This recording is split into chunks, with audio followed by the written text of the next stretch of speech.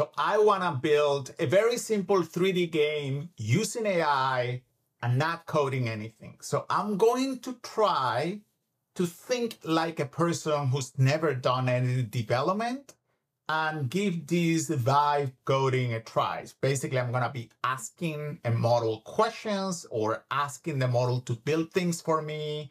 And I'm not going to interject. I'm not going to act as a man in the middle.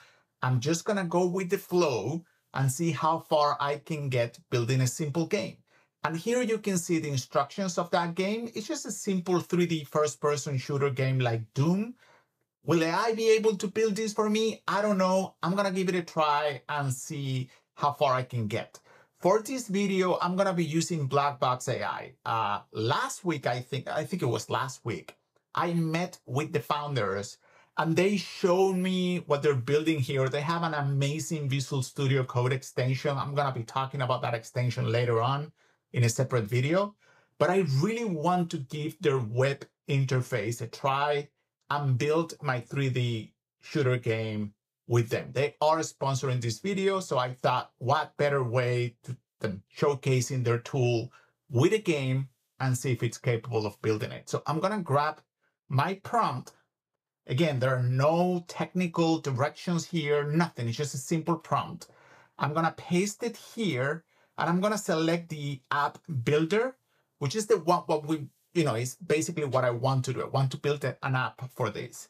So I'm going to submit this and let's see what happens. So now I remember this from their presentation. Blackbox is going to create a Visual Studio Code sandbox for me that runs in the browser. So this is a code instance here. As you can see, files are going to be here and I'm looking at the plan, Blackbox AI thinking.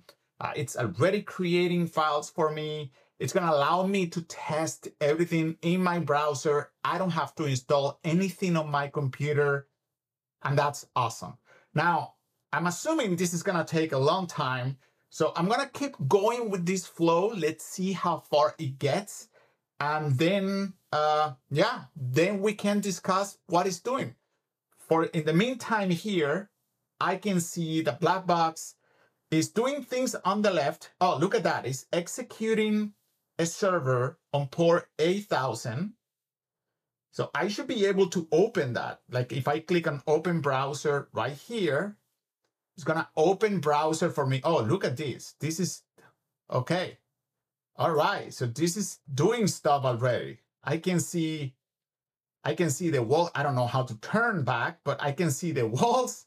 I'm assuming this big thing is the gun. This is pretty good. I'm going to go back. I'm going to see what Blackbox is asking me or thinking or do. Okay, so the game is running. Yes, it is. That was pretty cool. All right. Gun model and crosshair in the screenshot. Let me close the browser and make some improvements. Okay, so it's just going. It's YOLOing this. It's just, I'm just not asking me anything. Just going with the flow. This is pretty awesome. I mean, the amount, I want you guys to know, this thing is incredible to me. I've been coding since the late 90s. 1994, I think it was the first time I started learning how to program. And seeing this, it's pretty incredible and scary at the same time. But incredible, I would say, for the most part. This is just a computer writing code. And you can see it right there. It's just writing code. I don't know how far this will go, but so far it's just pretty darn amazing. All right, so Blackbox wants to use the browser. Sure, let's see. Oh, wow, look at that. Can I actually test that? Like if I refresh this, would it look like, oh, look at this. Okay. This is looking, oh my God, look at this. This is looking so much better. Oh, and I can shoot as well. All right. This is pretty, what just happened? So I turned upside down. I don't know how to go back. Let me see, space, shoot, mouse, look around. Oh, there we go. Oh, I'm out of this system here. This is just, Oh my goodness. Okay. Move left, move right. Okay, so let me go back. Okay. All right. So I think it finished the first sort of like version of the game, which is awesome. Now I need to give it some more instructions. So with the mouse, I can just look around. All right. So let me just give it some more instructions so it doesn't do that. I'm going to say, what do I say? Okay. So add a few more rooms to the map. So the player can walk around them. Okay, let's just do this. The player should also be able to look back or to turn around by using the arrow keys. Maybe? Can I just turn around? I don't know. I'm not a gamer myself, so I'm just sort of like I'm pretty sure gamers have set of like, pre-created notions on how you map keys in order to just move around and whatnot. I don't have any of that, so I'm just winging it here. Let's see if it does that. It would be great if we have more rooms, and it would be great if I just felt weird that I can only go back and forth and left and right, but I couldn't just look around. This thing is amazing. So here in Blackbox, if I go, well, this thing is working. If I go here, you can see the files right there. So you can open the files. You can just have source control, just like Git. It's your IDE, but now running in a browser, and it's just going nuts. It's automatically controlled by Blackbox here. By the way, they also have a Visual Studio Code extension. I'm not sure if I mentioned that. So you can do all of these things that you're seeing here in your local Visual Studio Code. Would be pretty cool. And I would definitely give it a try. So that's it. All right, so browser is ready. I don't know if this is going to work, but we are going to give it a try. I'm going to refresh this. Where am I? Okay. So now what? Click to start. I just clicked. Okay. Oh, look at that. I can actually turn around. There are no more rooms though. So what are the rooms? How do I go to a different room? So this is awesome. Ah, look at this. Yes, I did go to a different room. I just went through the wall, which is, boom, nuts. Okay, so I'm going to have to fix that. This is super cool. I just don't want to go through rooms here because that is not what games are supposed to be, I guess. All right, so this was great. Okay, so let's make a map that shows the rooms and the position of the player. So players shouldn't be able to go through walls. There should be halls connecting the different rooms. Okay. I think that should make sense. The AI should read that and say, okay, let me create something here that is actually good. Dude, listen to whoever is watching this. This is freaking nuts, okay? Like, how long have I been doing this? I don't know, 5 minutes?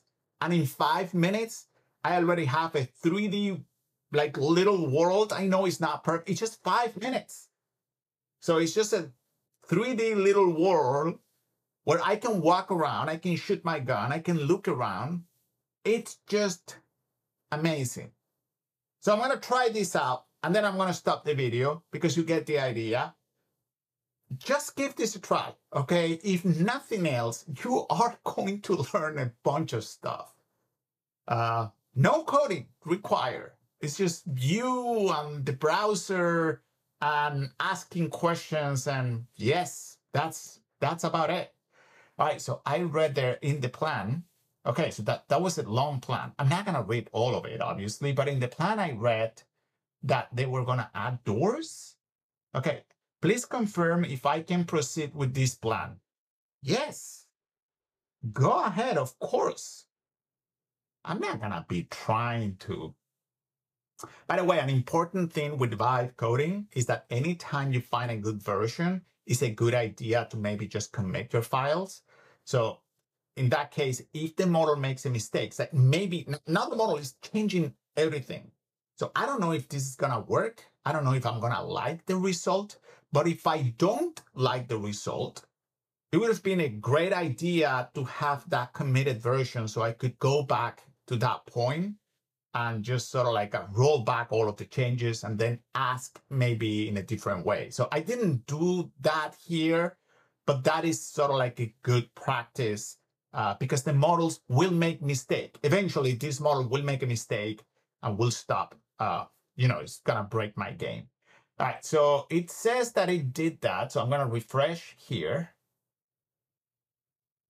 I see a mini map right there. I just don't know. There are like, oh, there we go. There are like 4 rooms there. See, it did not do the doors, so I don't see any doors here whatsoever. I see the mini map, but I don't see my position in the mini map. So I cannot go through this wall. Let me just try to go through this other wall. Yes, I could go. Okay, so it's sort of like not working. So I'm gonna ask, I still don't see the position in the minimap. Check what you did. Okay. And that's the idea. I could go to the code and check, sort of like try to understand what I have so far, check why that's not working, but that's not what vibe coding is about, right? So I'm just going to ask again, just review your work, just try to do it again.